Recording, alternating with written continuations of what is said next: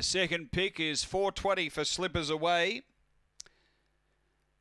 Last start winner in the southeast as they move in, and $5 for Tolga. The light on, we're set to go.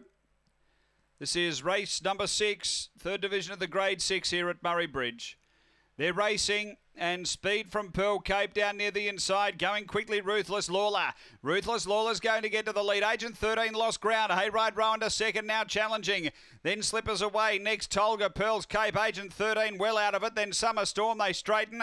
Hayride Rowan the leader. It's clear over Slippers Away, who's coming now. It's Hayride Rowan kicking. Hayride Rowan beats Slippers Away. Third, Pearl Cape, and fourth, Agent 13.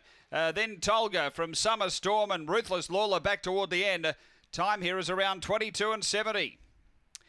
After race number 6, Hayride Rowan for David Perry. He has been too good here. He was okay away, but it was really going to the first turn where he pushed on hard and took the lead.